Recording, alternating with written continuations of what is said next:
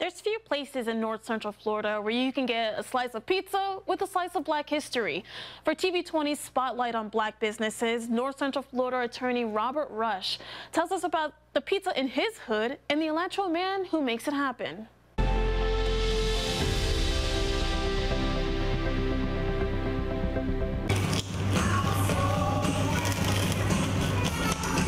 Pizza holds a special place in the hearts of many.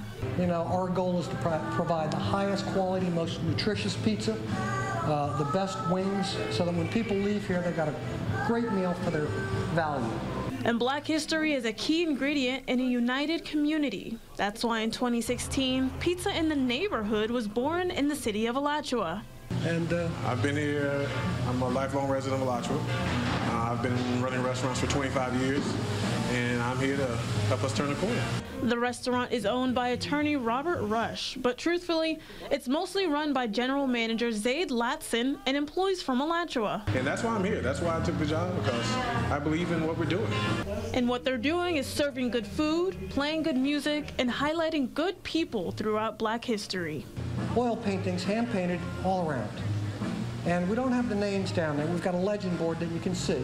These are all great people. Shirley Chisholm, Nina Simone, Toni Morrison, to name just a few, leave patrons with a lesson learned.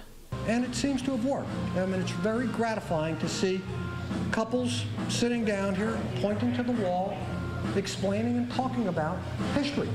And that's the purpose of it. And a belly full of pizza through takeout, delivery, or dine-in.